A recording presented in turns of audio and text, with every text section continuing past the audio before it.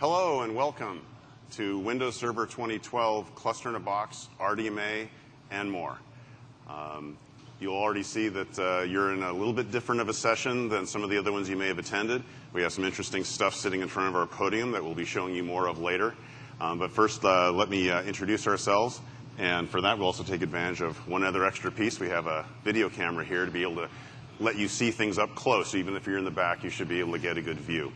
Hello, my name is John Lovell. I'm a Principal Program Manager at Microsoft in the Server Storage and Availability team. I've been working with hardware and operating systems my whole career.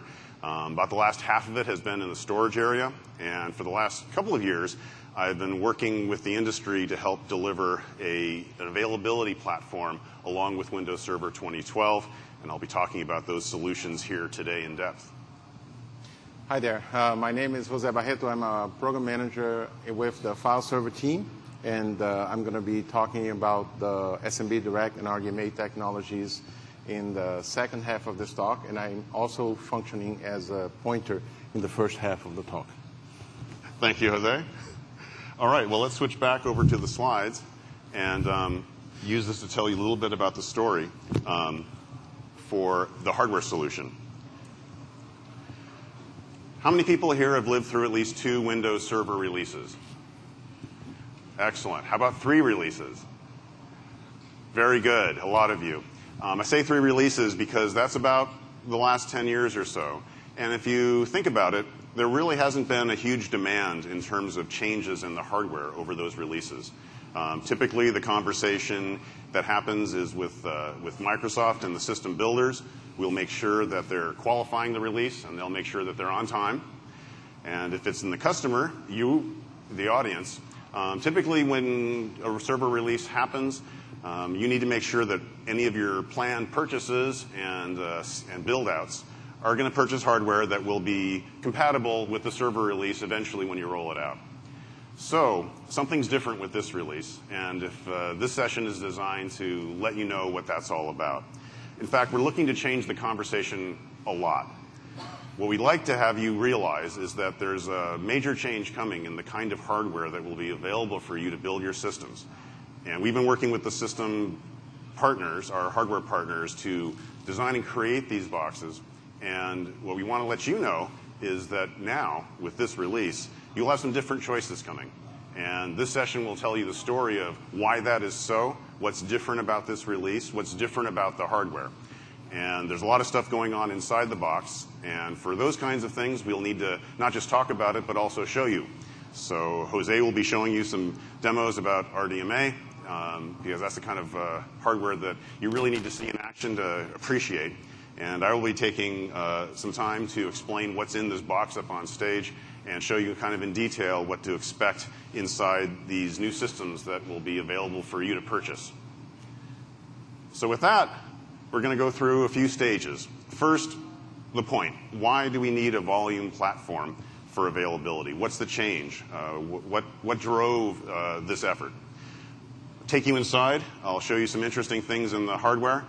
And then we'll also talk about RDMA, a very interesting feature that is coming with support in Windows Server 2012. And then finally, a few words about what to expect in the future.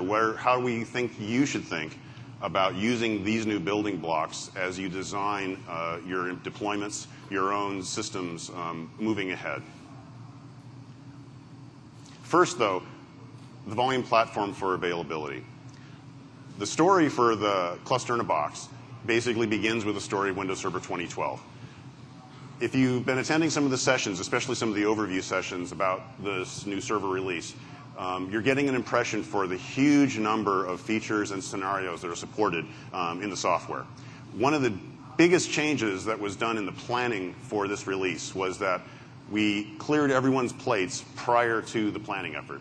Previous releases of server, typically what happened was each technology team, with their local expertise in their technology, would understand their roadmap and bring to the table all the next features they would want to deploy in the next generation of Windows Server. Once we got all those features together, we'd understand how they might interact, and eventually by the time release happens, we would understand kind of the story that was being told. Sometimes that story was great. Sometimes that story needed some work. I think everyone here that raised their hands understands that. One of the things that completely changed this time was planning. There was more than a year, probably actually almost close to 2 years of primary research and planning and investigation done prior to anyone committing to features for this release. Part of what happened there was a research into the customer base and really trying to understand what the customer needs were independent of the technology roadmaps. And this slide represents the kind of work that was done. Thousands of individual customer conversations globally, both the United States, Europe, Asia, understanding what was needed. This was then reduced through numbers of sessions and customer-focused design methodologies to really 5 primary areas of investment for Windows Server 2012. One of the primary areas that surfaced through all the conversations was availability. Customers from small businesses to large enterprises, like I said, globally, all saw the value in availability. And not just in terms of the general sense, but actually to the point where it was seen as critical, that it was absolutely required in future solutions for Windows Server, and indeed all server systems, that it stay up and provide access. So what do we mean by availability? One of the things that we realized is that there's technology and then there's customer scenarios. In the previous releases, we've had availability technology. Windows failover clustering has been with us for many years. And it operates, it works to a certain level, it has a certain number of complexities to it. But what the customers were asking for was not that. What the customers were asking for, what you were asking for, was uptime. And so we had to define a new term. We started using continuously available or continuous availability to remind ourselves that this was not about a technology layer. This was about an end customer value. And what was wanted was the ability to survive a failure and not lose data and not lose uptime for your applications. Ultimately, that was the need. So the question became, as we thought about this, is, well, what might be driving it? Once we understood there was such a strong need, that your demand was, give us uptime, the question was why? What is driving this? There's always been an ongoing demand for this, but why now? What's happening? Well, how many of you went to the keynote with Brad Anderson at the start of the conference? Great. I'm sure you got a sense there of the scale of the kinds of things we're trying to do with this release, extending up to the cloud. Now, if you remember, there were a number of attributes to the cloud. And so if you remember some of the things that were talked about, there were things like scalability, flexibility, and the ability to be up. So availability was a huge aspect of the cloud. And so we started to realize that, well, the world's actually changing. Part of what people are looking for is moving beyond just the ability to have something running and actually moving to the point where you can rely on it running so you can then move on and move on into huge new applications that involve cloud resources, mobility, recovery in ways that you've never tried before. But all starts somewhere, and that really, the keystone of that we realized was availability. There are some technologies that were making this possible. We've had the rise of virtualization, and we're seeing some statistics now that the number of virtualized instances is exceeding the planned deployment of physical instances of server hardware. The density of data, so that the amount of storage you can store in a single system is now in the tens of terabytes and getting higher.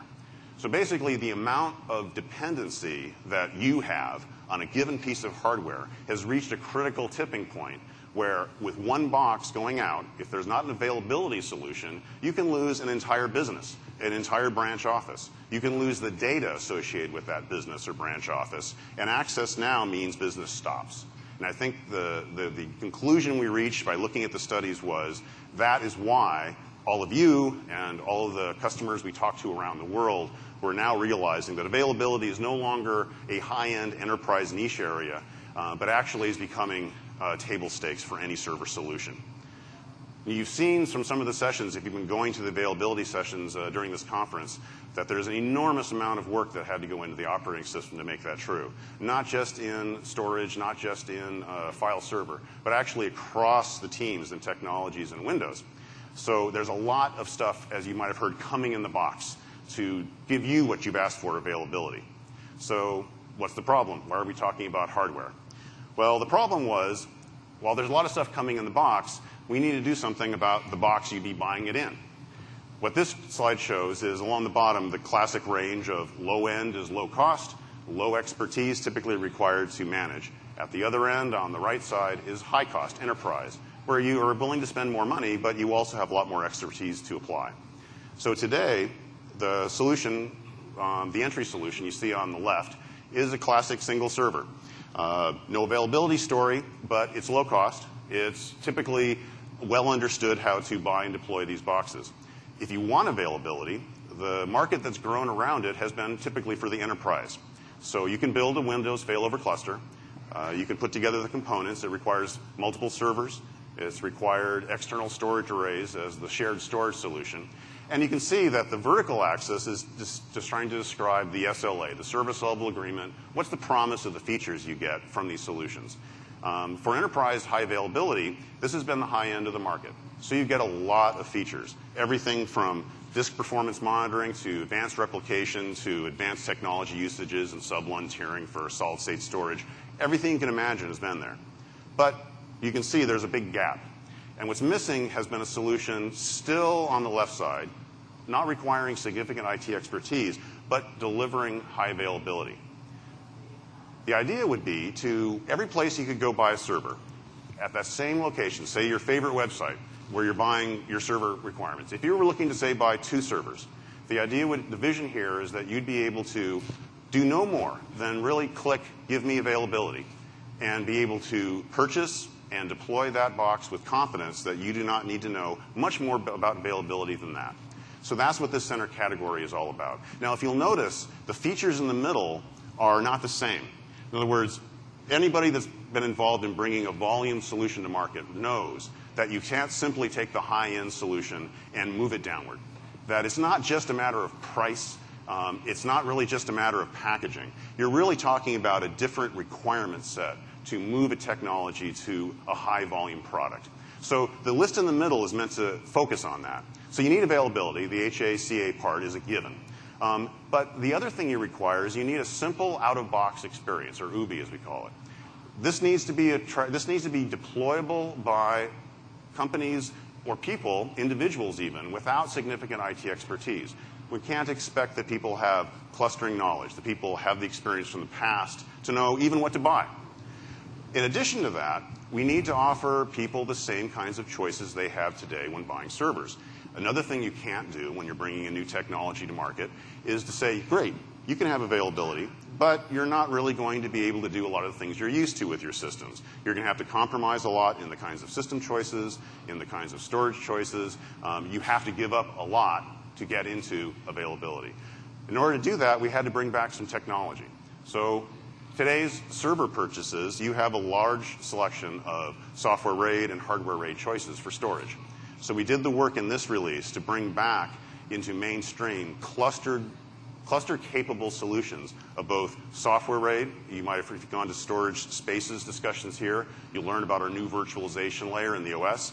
And then we also worked with partners to make sure there was an availability of hardware RAID. So we worked with partners such as LSI to bring out a high availability version of their RAID solution. All of that came together so that we could able to produce a volume platform. Now, the next thing you need to worry about when you're producing something for volume is that the end customer expects a tailored solution. This has to be something that really just works for their business. You can't ship a technology kit and expect people to put it together. You can do that for a high-end enterprise, but not for a volume solution. So we had to focus on targeted customer scenarios. Now, we're talking about this, as I said, the vision is that any place you could go buy a server, you could click high availability. But to really make that solution work, and if you're really in a volume market, you really require the partners, our hardware partners and their software efforts, to customize those solutions.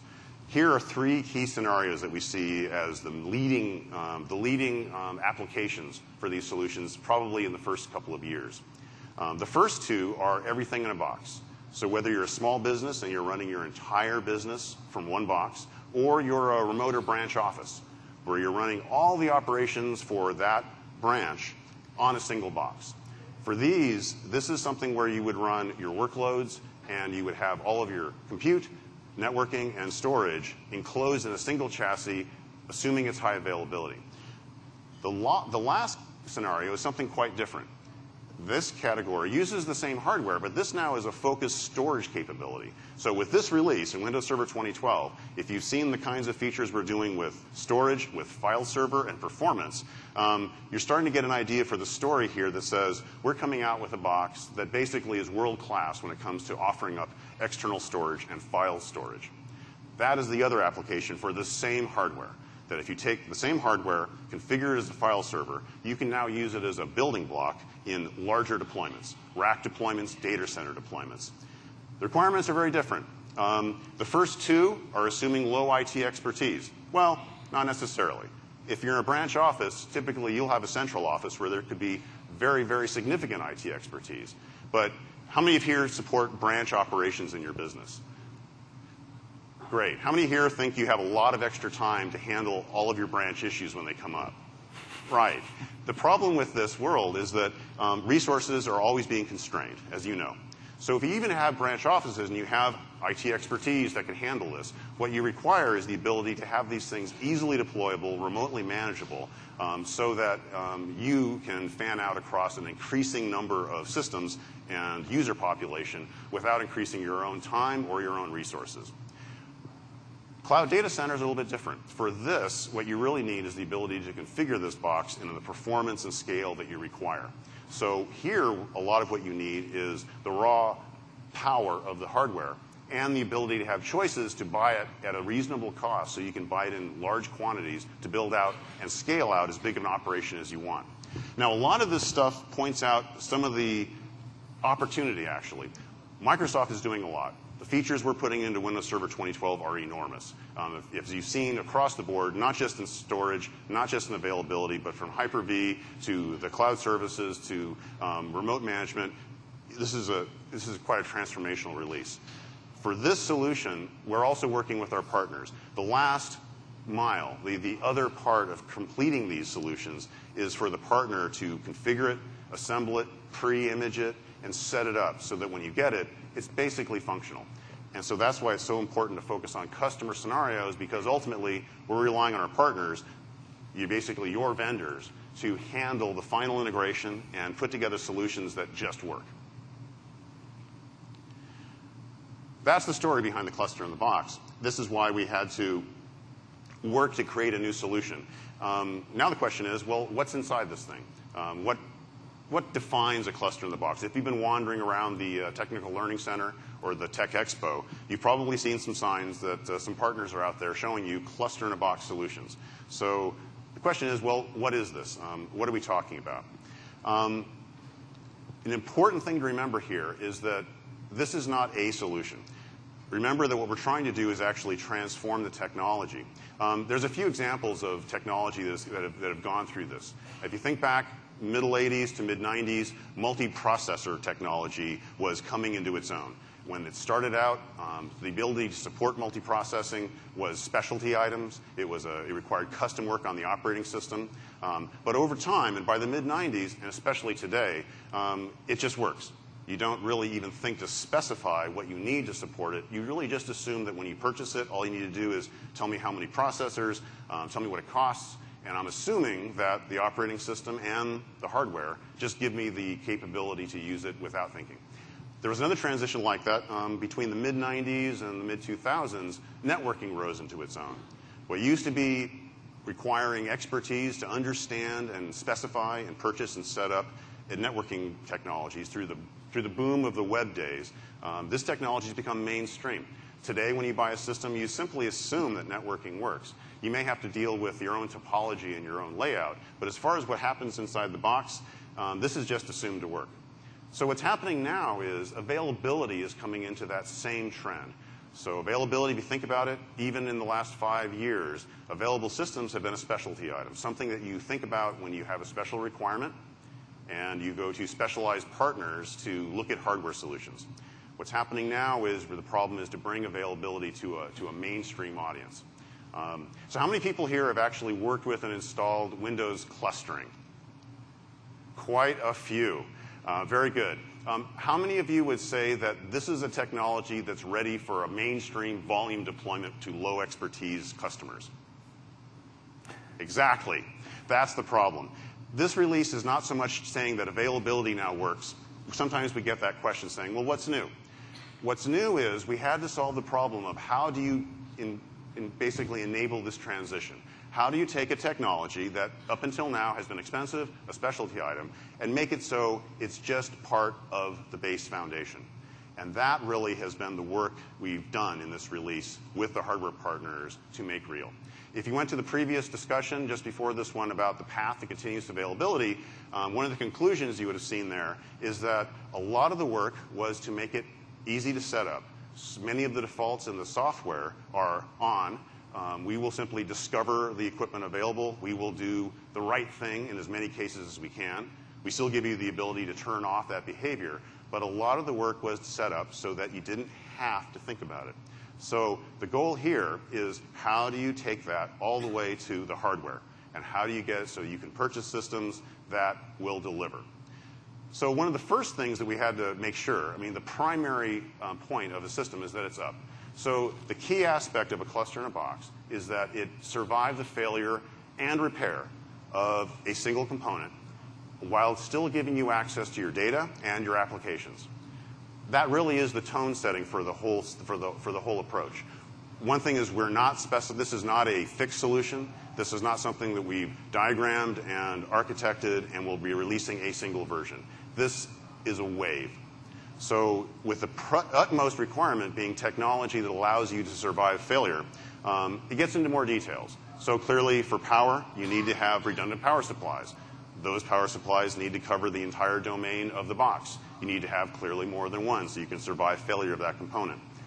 To make this simple, you need to be able to have all of the cabling associated with clustering enclosed in the box. As I said, if you saw the cloud requirements for the base system, it's compute, it's storage, and it's networking.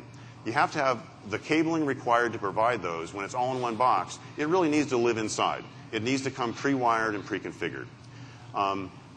There needs to be flexibility. You need to be able to still provide the same kinds of choices you have today with single servers. You need to be able to offer choices. Thus, you should have expansion slots so you can provide your own networking controllers, your own other hardware add-ons, just as you would for today's market. There has to be expansion. This is not one size fits all. So we've been specifying storage expansion as a primary attribute of these systems. And then finally, this is a new market. So while talking to people about what they expect in a high availability system, even the system builders, the OEMs, the designers, you tend to talk to people that have been working in the enterprise server world probably their entire time in that product category. And one of the changes of this is, well, now we're talking about things like lawyers' offices, dentists' offices, small stores, even branch offices that may be fairly small. This is an opportunity for true consumer-grade systems in terms of office acoustics and office power.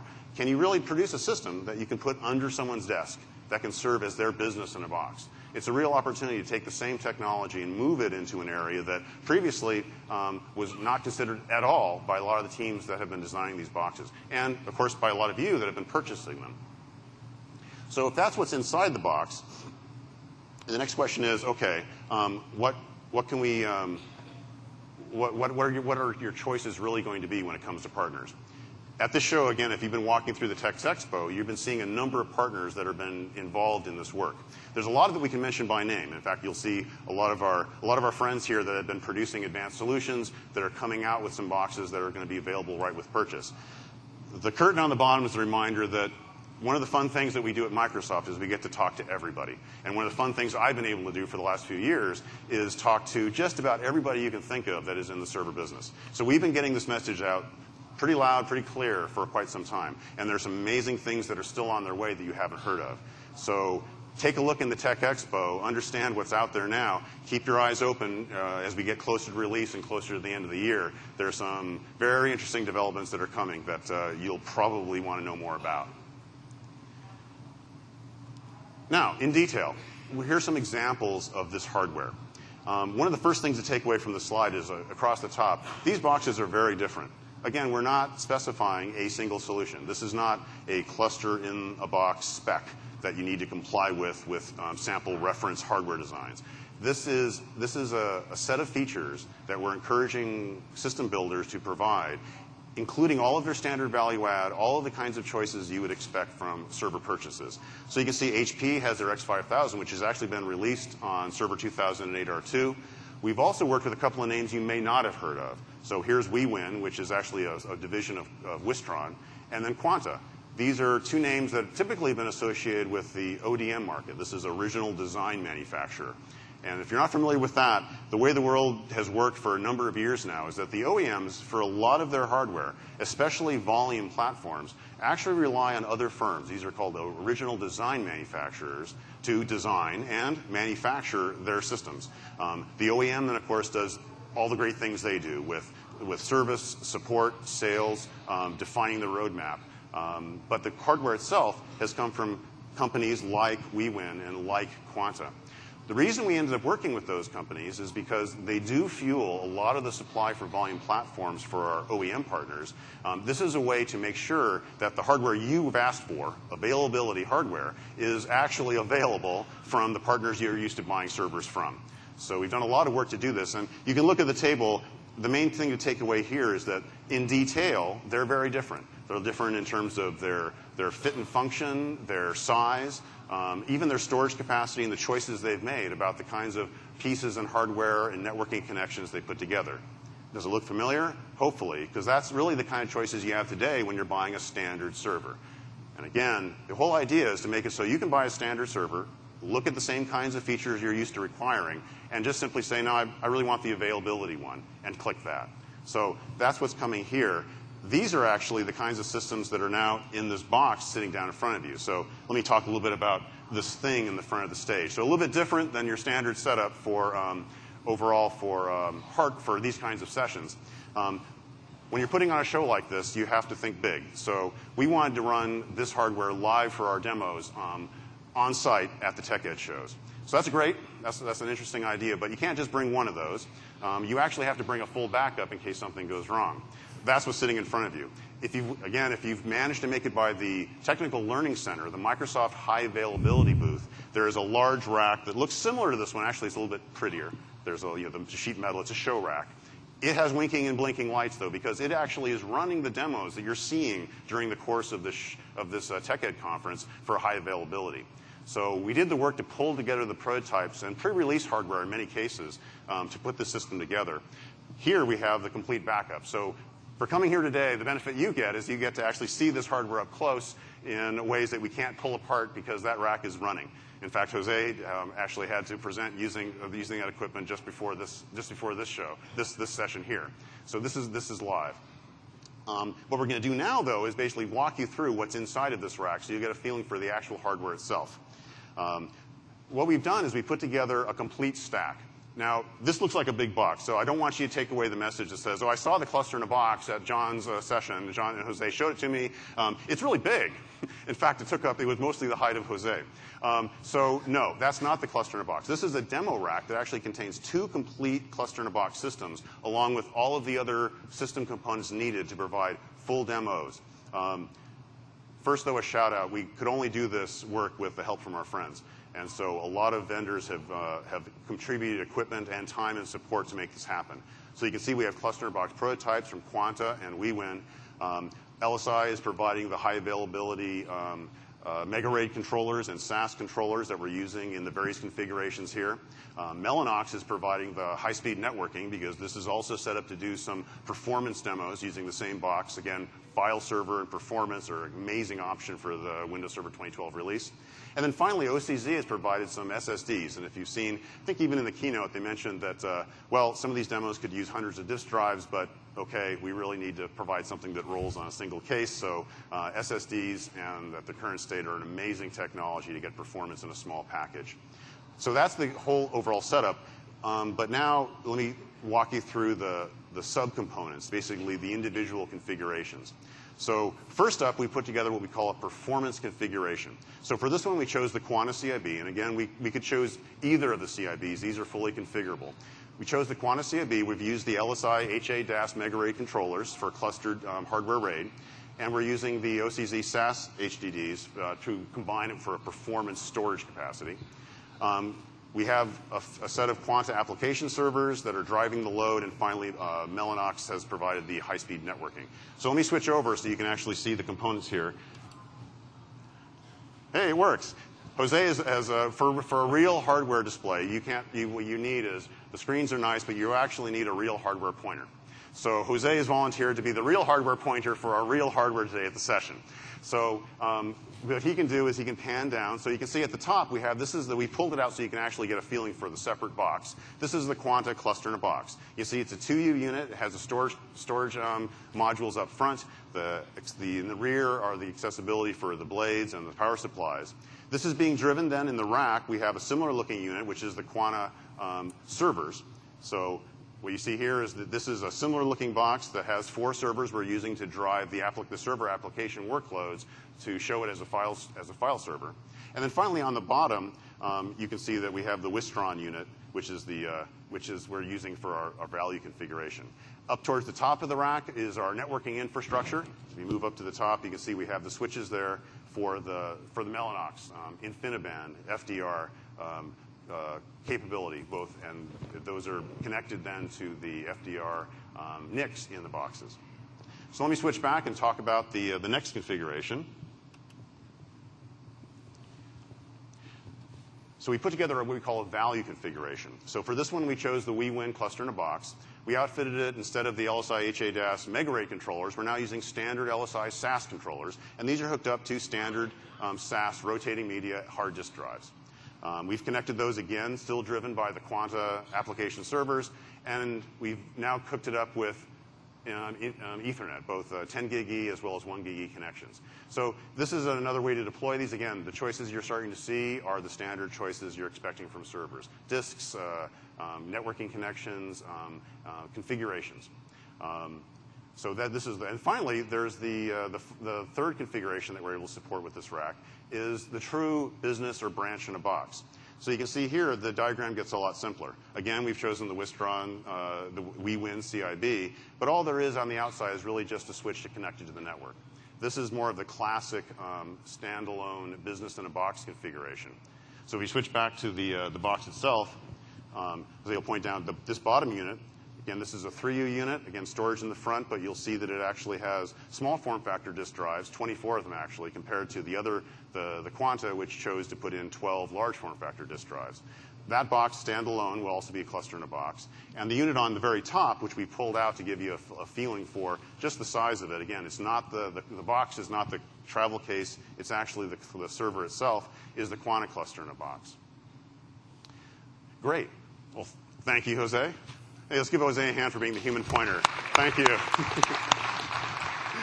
Not a normal job description for session speaking at TechEd.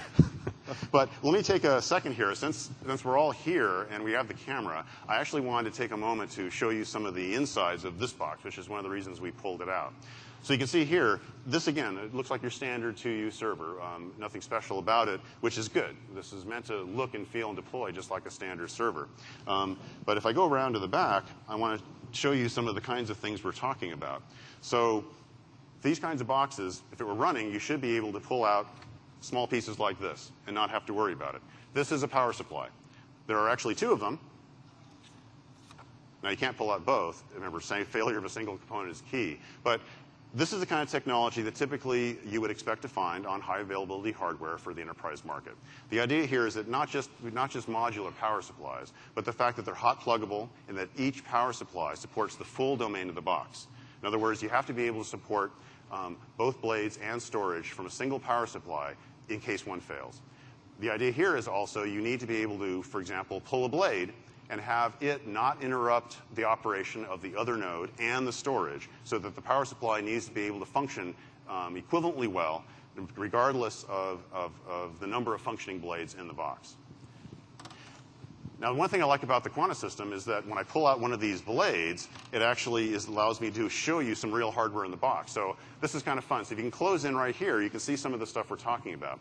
This here is the LSI high availability MegaRAID card. You can see that there's some, maybe if any of you have ever opened up a high availability external RAID enclosure, you are going to see something similar to this. Basically what we have here are 2 connections to a large crossover card, which contains the hardware, the SAS expander hardware, that allows this card to talk to the storage as well as the other node and have redundancy so that if a failure happens in either one of the connections or one of the expanders, it'll be able to still have access to the other ports on the SAS drives. So basically what you're seeing here is what you'd see on the insides of a high availability external storage array. And that's one of the things that differentiates this kind of solution. It's built into the box so that you don't have to worry about not only just choosing which storage array would work with the solution, but also installing it, getting the cabling right, all of the kinds of things that people without expertise, experience doing this, just get wrong. And because they get it wrong, it means it's not really ready as a volume solution. Now, this is one example of this kind of blade architecture. Just to give you a flavor that these things are different, let me go ahead and pull out one of the blades from the Wistron box, from WeWin. So if I reach down here, this guy's a little bit different. I may have to jockey the hardware here. Hold on. There we go. There we are. So now the first thing you'll notice, besides the fact that it's covered in sheet metal, and that's one of the reasons I use the other blade to show, is that it's quite a different size. If you notice, this blade, and okay, I think I can do this. Hold on. There we go. These two blades are very different looking. This one weighs my arm down quite a bit more. It's a lot bigger. It also fits in a 3U box. And one of the advantages of changing the form factor is that if I turn this around, let the camera get in right close there, you'll see that it has expansion slots on both sides of the blade. So here, one of the advantages is with more room, you can offer more possibility for adding expansion. So you can add not only the other NIC cards, you can also add special function cards as you might for a regular server. But the trade-off, of course, would be size and some power. So these are both examples. Put this down. There we go. Of the kinds of boxes that you can, the kinds of alternatives that partners are providing in doing these kinds of solutions. So I hope you get a feeling now for the components to make this up, the fact that internal cabling is important, being able to make the choices for you so you can deploy these at volume is really important. Now, I'd like to switch it over so we can talk about a technology that's also part of the hardware story inside these boxes, and that's the story of RDMA. And for that, I'll turn it back over to Jose. All right. Thank you. I think I know what to do here.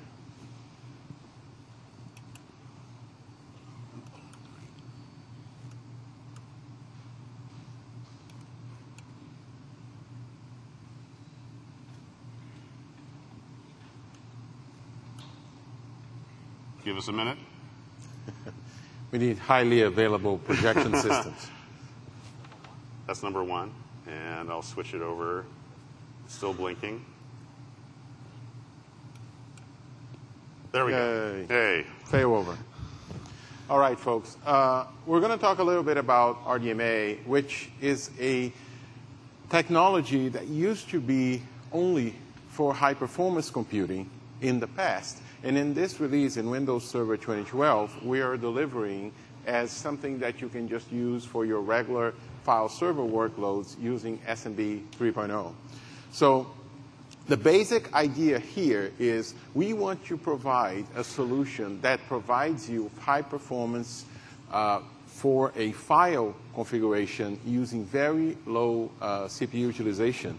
So what we're talking about here is having a file server that performs really well at the level you would expect from previous solutions like Fibre Channel without having to have the same requirements. Using just your regular TCP IP networking, we couldn't deliver that. So at this point, if you think about it, we can use multiple 10 gigabit Ethernet solutions in Windows. There's no problem doing that. We have demonstrated that we can do one 10 gig NIC, two 10 gig NICs, four 10 gig NICs, and we can drive that.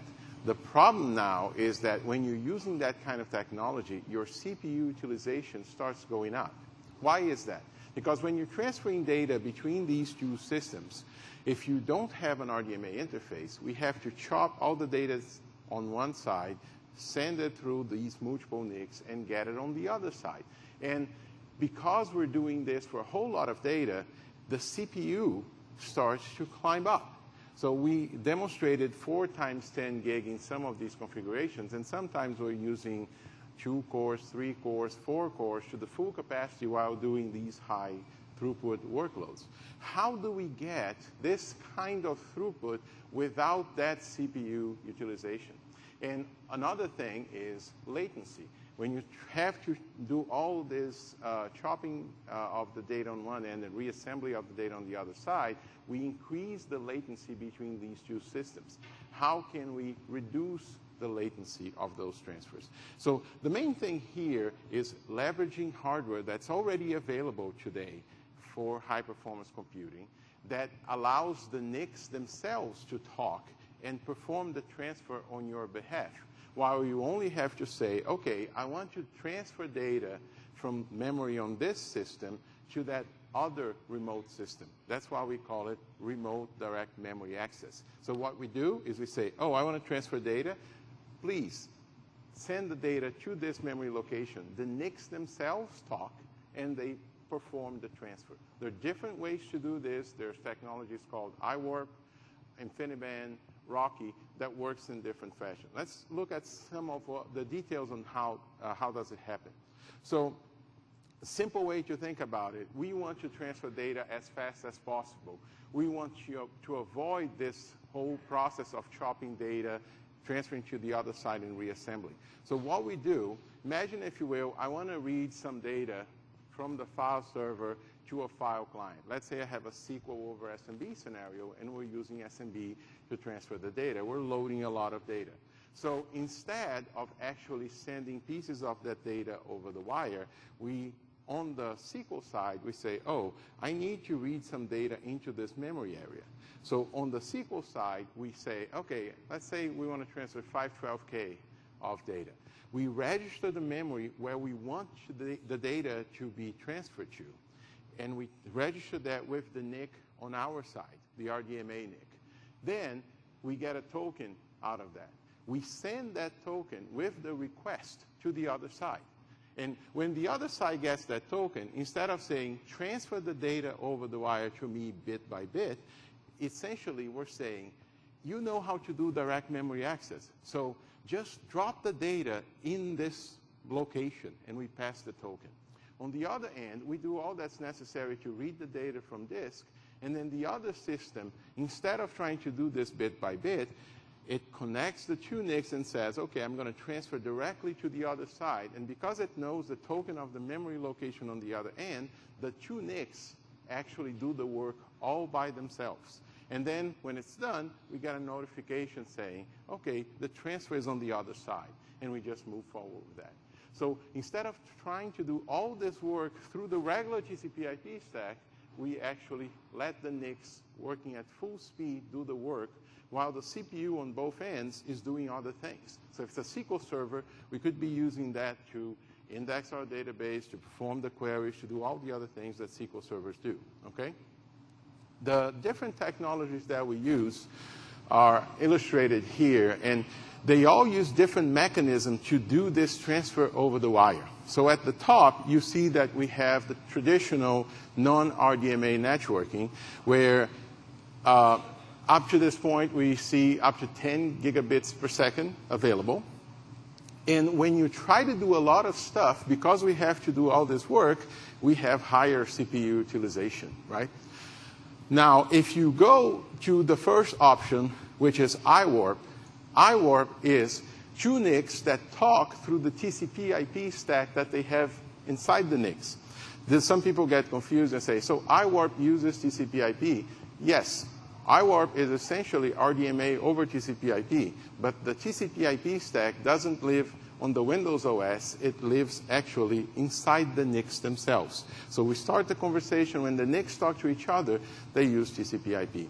There are some advantages to that. So for instance, we can work with any kind of switch because it's just regular TCP/IP. We can even route that traffic across different switches, and all that works. And we have a couple of different vendors that offer that solution for us. So we have the Intel NEO20, and the new RDMA partner was recently announced, Chelsea, that has a series of adapters called the T4 family that provide that capability as well.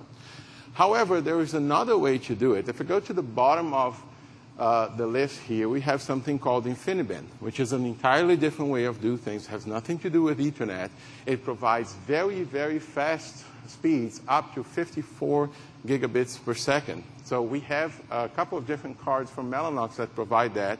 One is the Connect X2, the other one is Connect X3.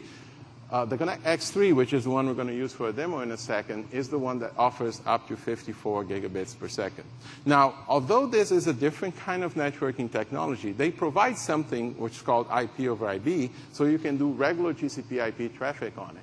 And you can assign IP addresses just the same way that you do. SMB will detect the RDMA capability, though, and when it finds that, it will switch to this more efficient mode to do the transfers. Now, in the middle, we have something called Rocky, which is another way to think about this, which is the transfer between the two NICs uses raw Ethernet. So instead of you sending TCP IP packets or sending InfiniBand, you use Ethernet as the communication between the two. This is something that the Mellanox card can also offer. They have different modes for doing things. And when you do that, we have seen speeds both 10 gig and 40 gig. The limitation there on when you're doing Ethernet base is that Ethernet doesn't provide routing. So you have to actually have a switch connecting the two together. So different technologies, different things you can do. Some of them are routable through TCP IP. Some of them are not. Some are very fast. Some are 10 gig. And 10 gig is actually a lot of bandwidth. And you combine this with our ability to do multi-channel in SMB, which means you can aggregate multiple of those. So we can do 2 times 10, 4 times 10, 2 times 54, maybe even 3 times 54, as we have demonstrated here. A little bit of detail on how this happens. So first of all, we want to clarify that you do not need to think about RDMA. We work with the Microsoft team that does networking to provide this shared infrastructure that vendors can use called the Network Direct Kernel Mode interface, so that you can simply say at the higher level, I want to do // file server name / share name. So this works in Explorer. If you're in Explorer and you drop a file to a share, you are naturally using RDMA. If you're using Hyper-V over SMB, if you saw my session just before this one, you don't have to do anything different. You just use an UNC path, and it just works. How does this work? Well, essentially, SMB itself, when you connect to the other side, it always starts with TCP IP, because there's no guarantee that the other side has RDMA or it can even talk SMB 3.0, which is required for this scenario. So first thing that happens in the number 2 there is we connect to the other side.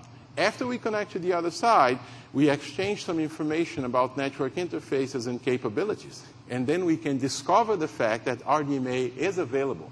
If it is, then SMB will switch to RDMA connections instead of regular TCP IP connections. Now, all this negotiation happens while workloads could be running, right? So you start the connection, you start doing TCP IP as you should. If we can manage to establish an RDMA connection, we will start doing that instead of regular TCP IP, okay? And then we switch from the stack on that side that shows TCP IP to the stack on the other side that shows SMB direct, and you see the thin layer of the NDK that we use to communicate with the RDMA NIC.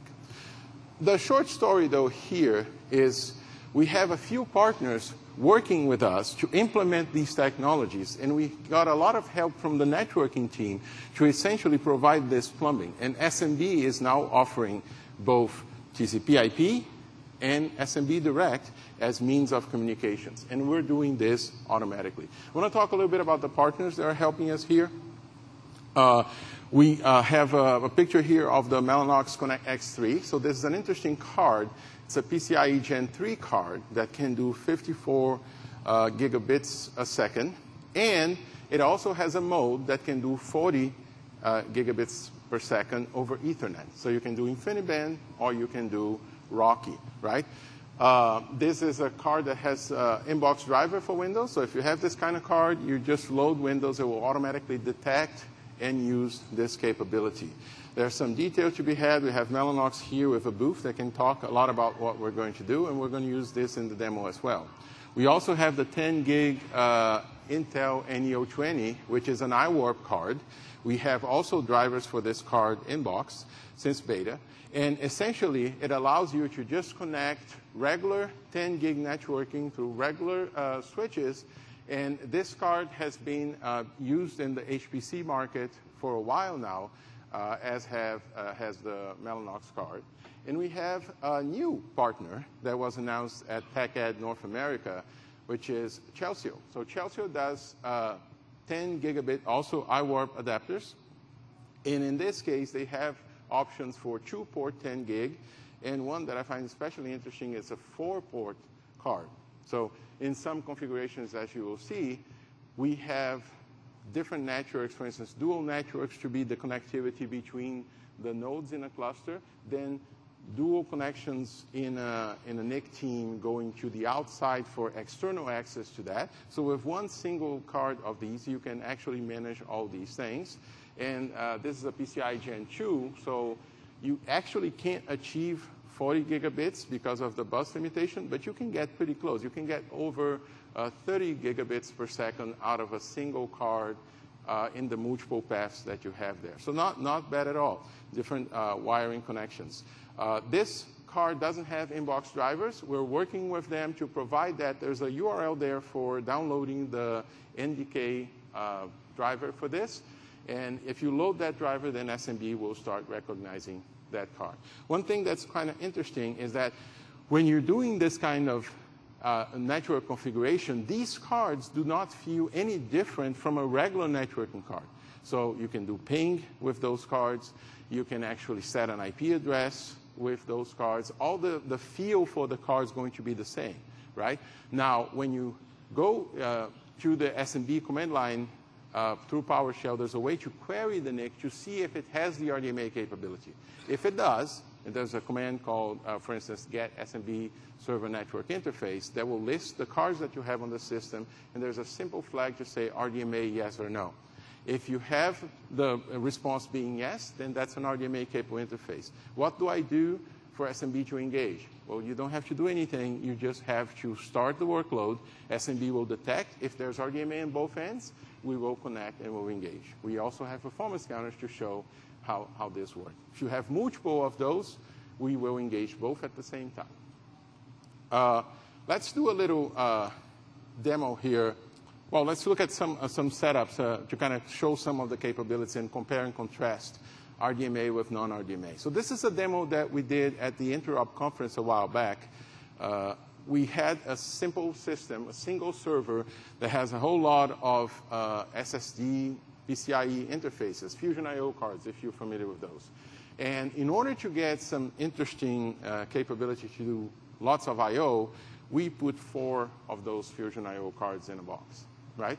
And then we measured what's the local performance.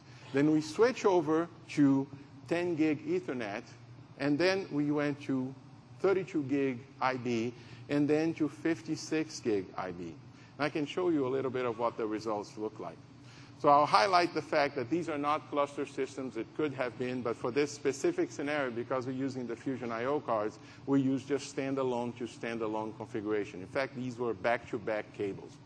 But what you can see here is a very interesting behavior. When we have the non-RDMA 10 gig, we were able to do 1.1 gigabyte a second, which is essentially line rate for 10 gig. Not bad at all. We can do that. But you see, we were using about 10% of the CPU.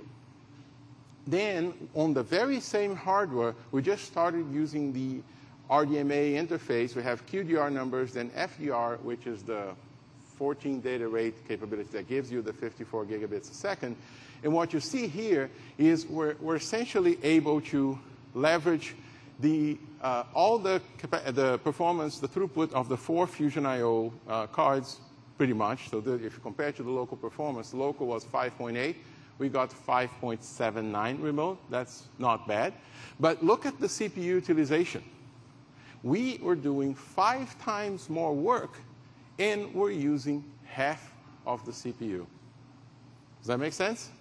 Now, this setup, we're using a single card. And effectively, networking was not the bottleneck. The bottleneck was the storage. This card can actually go slightly faster than that. Okay? And then we come to the setup that we have over here. It's a Supermicro set of servers. There are, in the Tech Expo area over here, we have 4 RAID controllers. Each RAID controller connected to a JBOD that has 8 SSDs in them, right? So each one of this can give us about 2-point-something gigabytes a second locally, right?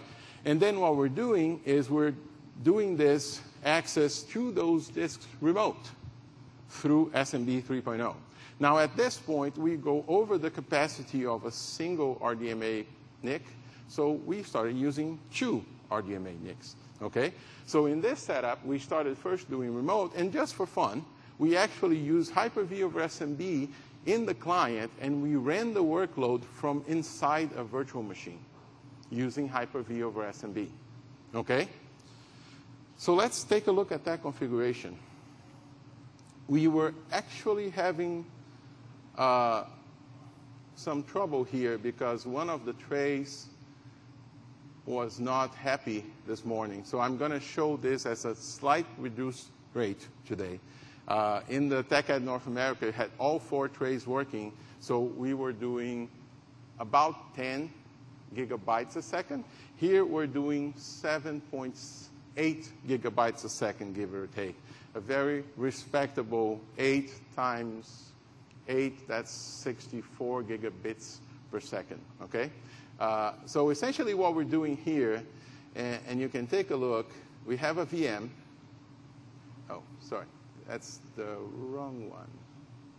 That's the file server.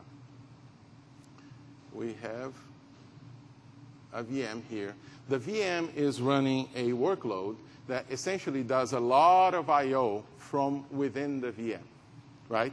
This VM is configured with Hyper-V over SMB. If you look at the settings here, you see that I have a few file shares going to each of the trays that I have. So if you look here, the path to the VHD file is actually an SMB file share, okay? And then what you have on this screen is our new performance counters for SMB showing that we're doing about 7.5 gigabytes a second, okay? And we're doing this through 2 different network interfaces because each network interface is Connect X3 Mellanox card. So it goes up to 54 gigabits a second. This is higher than that. So what I have here is in my performance monitor, you see that we're hovering around between 7 and 8 gigabytes a second. I'm going to actually try something funny here. I'm going to go in my network configuration. You see that I have here a few different NICs. So I'm going to go to the NIC configuration. And because we're using multi-channel, you see that I have 2 IB interfaces. What I'm going to do here, I'm going to disable one of them. So when you disable one of the NICs, essentially, we have only one of the 2 IB interfaces available now. Now, notice that the workload did not stop. We're just using a degraded mode because now only one of the paths is available. So this is naturally done by Hyper-V over SMB if you have these kinds of multi-channel configurations. So now we're flat there at about 5.8, which is what 1 port of a Connect X3 card can give you, okay? Which is about, I would say, 5 times 10 gigabit Ethernet, give it or take, maybe a little higher, right? Just a little bit. Now, better yet, if I re-enable this card, so let's say, for instance, for some reason, someone turned off a switch or pulled a cable out. So what you're going to see is that SMB multi-channel automatically detect the fact that the NIC is now available. So while the workload was running, we recover from that situation, go back to full speed. Now our bottleneck is, again, the storage. In the previous one, the bottleneck was the network because we had more storage capacity than we had storage. All right? So this is a little demo of how RDMA works. One thing that you might have overlooked, and I want to bring it back to kind of show you, look at the CPU utilization on this system. Right? We're running a VM transferring 8, 7 gigabytes a second, and we're only using less than 4% of the CPU. Okay? So it's a different, with this one, you could actually go and use 2, maybe even 3 of these cards and do a lot of work and have lots of VMs. You're likely not going to do this from a single VM. You're probably going to have a few. But you can imagine how we can do this kind of remote access without having to think, oh, I'm going to run a lot of my CPU just to do the network traffic. In fact, this feels a lot like when you're using a fiber channel HBA, because the fiber channel HBA has this kind of ability to do the work on your behalf, but you're actually doing this using remote file storage with SMB 3.0. Okay? So that was essentially my demo. I'm going to have here some of the numbers. So as I mentioned to you, one of our trays is acting up, so we weren't able to get all the way up to 10. But it's a good thing we have some screenshots of what it was with all 4 trays going at full speed. So we were able to do locally about 10, and remote we were able to do about 10. Now, there are a few interesting numbers. First question is, how can remote be faster than local? Jose, what's going on? Well, there's some effect there. I believe it's the pipelining that's going on. We keep a lot of I/O piled up, and I'm just capturing the numbers and showing them to you. There are smarter people than me that explain how this goes, right? But I want to call attention to CPU utilization numbers. At 10 gig, we were less than 5%. And the latency. Certain workloads, you're very concerned about latency. Local latency, 3 milliseconds, give it or take. Remote latency, 3 milliseconds as well. Of course, there might be a infinitesimal difference between the two. But what does this mean? This means you have remote storage that absolutely feels like local. Throughput's there, latency is the same, and CPU utilization is hovering at the same level. Okay? So that's what RDMA can give you. Now imagine this machine running a SQL data warehouse, or a few machines connected to a file server that is hosting the data for your data warehouse. Imagine a private cloud with a few hundred, maybe a few thousand VMs running against the file server cluster. Now combine this, granted, this is a standalone system. You can, by all means, create clusters with multiple of these interfaces that can achieve that.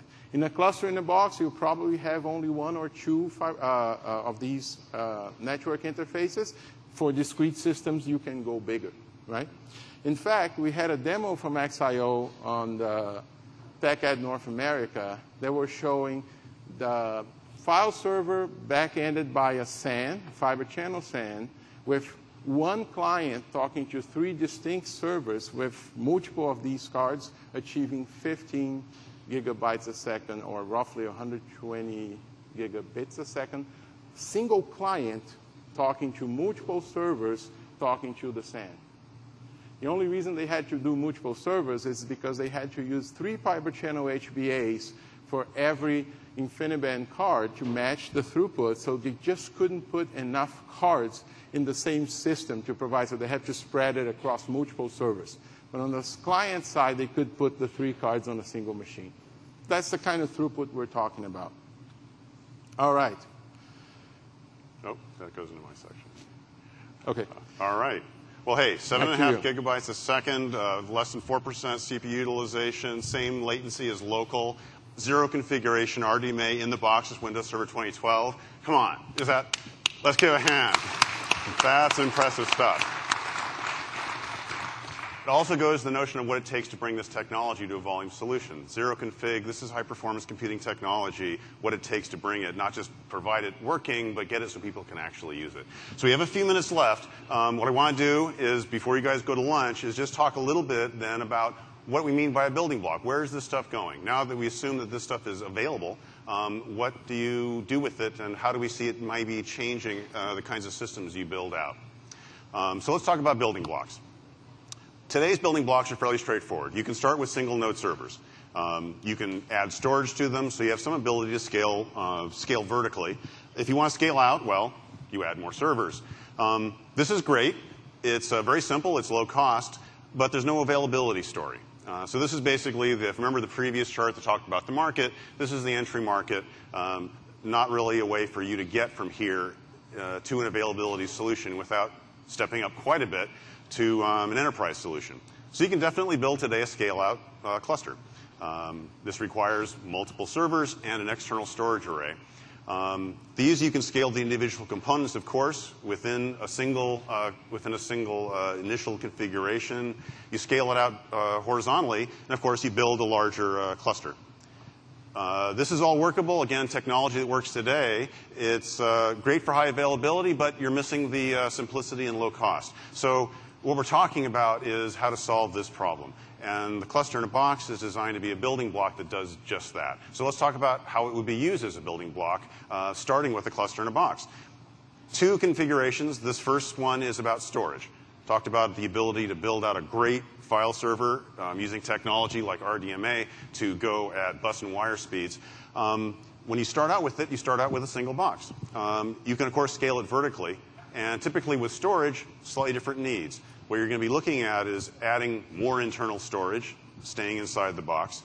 You'll be adding external storage. That's the reason why it was so important to have external expansion ports.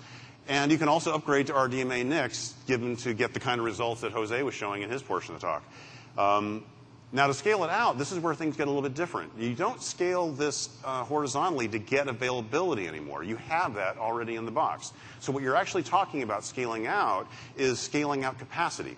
Now, there's a couple ways to do that. You can go the enterprise approach that's done today, where you simply use these boxes as hardware building blocks, add your software expertise to build out a larger single cluster. However, what we think actually will happen in the volume market is something different. Since you're no longer trying to solve the availability problem, you're really solving a capacity issue, then what you really can do is add another cluster. Now, you take a little bit more time because you have to deal with managing the sharing of resources between the clusters, but you get to take advantage of all the ease of purchase, ease of deployment of the cluster-in-a-box solution that you purchased originally. However, once you're in this mode and you're adding capacity, having multiple clusters actually can give you a little bit of flexibility. So, for example, if you're using this to support a storage server across a large array of Hyper-V servers, you now can migrate the storage. So, for example, if you've gone to the Hyper-V sessions here at the conference, you'll know something about the new live storage migration available in Windows Server 2012.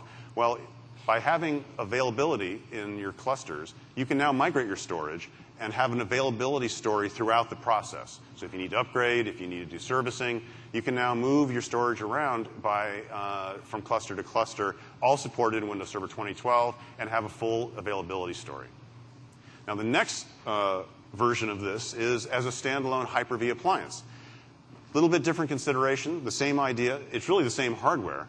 This is one of the nice things about this. When you have the same kind of storage and server functionality together, you can use the same kind of hardware. Scale vertically, a little bit different consideration. Here you're talking about scaling the workload along with the hardware. So you're going to be looking at things like adding CPU cores, upgrading the memory, and then doing something to scale the storage along with it. When you're scaling out, it's the same kind of thing. You already have an availability story. So what you're really doing is adding capacity to run additional VMs to run your business.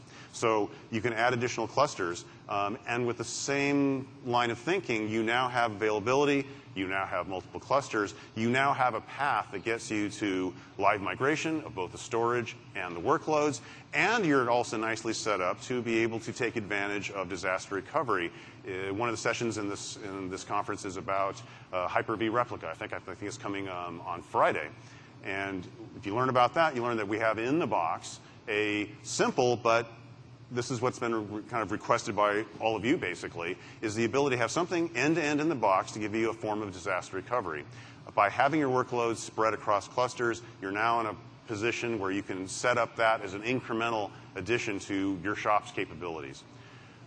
All in all, the main thing to look at here is that it's different when you think of availability as being built into the box. Just as it was different when you have multi-processing built in, when you have networking capabilities built in, when you have availability in the box, it really makes a difference. So combining the volume requirement of simplicity and low cost with high availability means that you're now looking at the starting point being availability.